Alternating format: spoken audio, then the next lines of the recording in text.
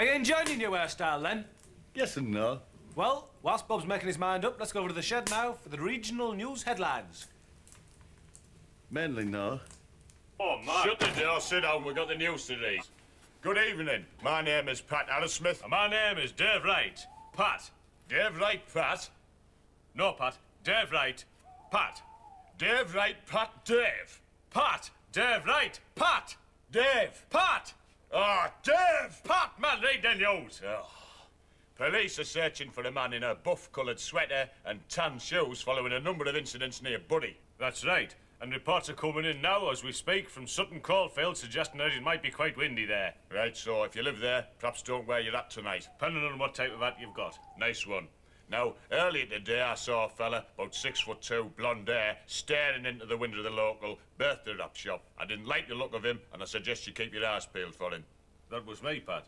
No, you're dark-haired, Dave. Oh, you're quite right. Well spotted. Carry on. Now then, I was coming back from the dry cleaners earlier on tonight, and I lost 3 Mentolas in a pack between the dry cleaners and here. So if you find them, could you please bring them directly round the house, or alternatively, hand them into the local police station? Now, if any of you out there are still unsure, perhaps in your mind as to what a Mentola looks like, Dave here. Wow. Aye. Nice one, Dave has done. A little drawing of a Mentola, you see that there? Hey, hey, you trying to look at my bra, lad? What, you think there's something funny and newsworthy about a couple of fellas wearing brass? You trying to get a sneak preview of my new gossard, are you? What's your game? Wow. Aye. Go on, clear off and you keep them confounded tickets and all. Get out of here, you pervert! Go on, get out and you can keep your camera and all. Oh, will you look at that? Things are really hotting up here at the Badger Watch. Hello there again, we're still at the Badger Watch. Thanks to Pat and Dave for the regional news headlines. What's happening now, Vic? Well, there is a lot of commotion, and there's been a lot of activity going on around the corner and the route of that shed there.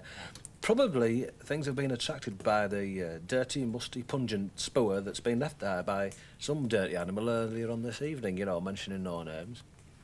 But look, Vic! Look there, do you see that car-coated sort of beast? Do you see it? I get it, yes. Can you hear that noise, like raspberry sound? That's incredible. What's now. that a mating call? I don't know. You should know about that sort of thing. Wasn't it? Yes, that's incredible, isn't it? Wow, we really love watching wildlife, don't we, Vic? We do, Bob. But, Bob, were you aware that wildlife exists outside the confines of our own particular garden? What? You mean? Yes. Wildlife is fairly evenly distributed across the entire planet. Wow. And do you want proof? Yes, I do. I thought you might. Well, take a look at this BBC documentary following a family of communistic puppy dogs surviving in quite incredible heat under the sensational Serengeti sun.